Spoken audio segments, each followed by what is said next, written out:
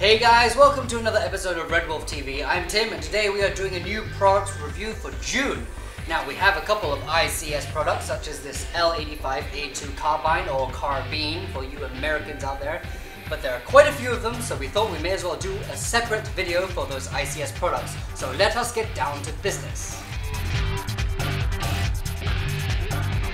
First up we have the Aries MCM 700X that come in tan, OD and black.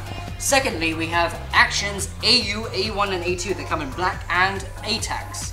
And right here we have A&K's PKM. And we always save the best for last. Here we have Airsoft Surgeon's Custom 1022. The MCM 700X has the same body as the M40A3.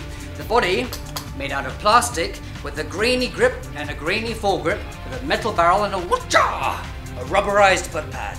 It is a spring-action sniper rifle with a safety right here and a top rail for all your scopes.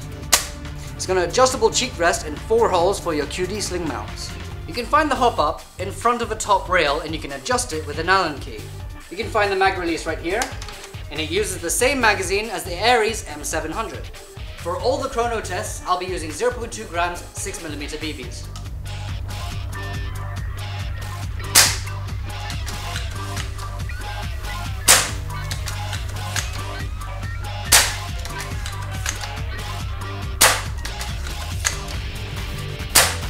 Next up we have Action's AU, A1 and A2. They both use the bullpup design. So what is a bullpup? Here's the elevator pitch. A bullpup is where the action is mainly taking place behind the trigger itself. And because it's an AEG, the motor and gearbox are right here, so it's like you're putting your head against a beehive. It's probably easier to do the differences between the two, but similarities is that it's made out of plastic with a metal barrel, and there's a mock charging handle which reveals the hop-up unit.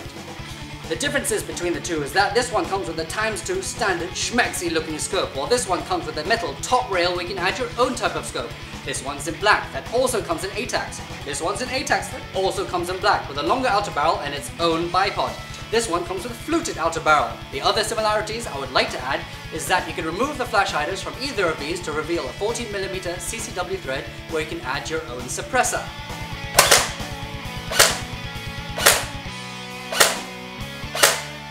Now the next thing in our lineup is something that I would not recommend taking into a CQB game. As funny as it would be, you'd look like a complete and utter fool, because I've tried.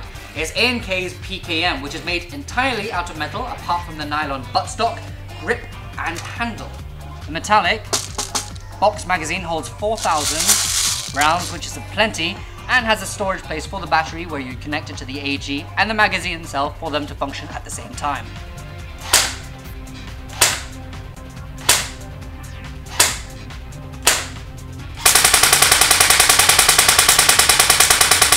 I have saved the best yet most expensive for last. We have Airsoft Surgeon's Custom 1022.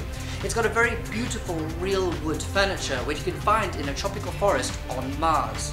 It's got a custom carbon steel outer barrel, and within you can find a Prometheus 6.03 inner barrel.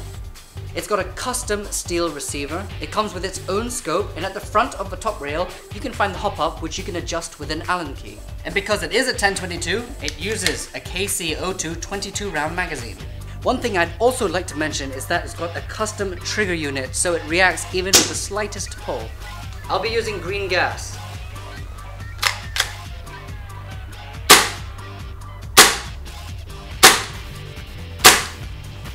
I hope you like our June selection. As I mentioned before, we have a whole lot of ICS products to go through as well. But for these products and many more, go to our website at www.redwolfairsoft.com. There is plenty more where that came from, and if you have missed out some of our previous videos, be sure to check out one of these.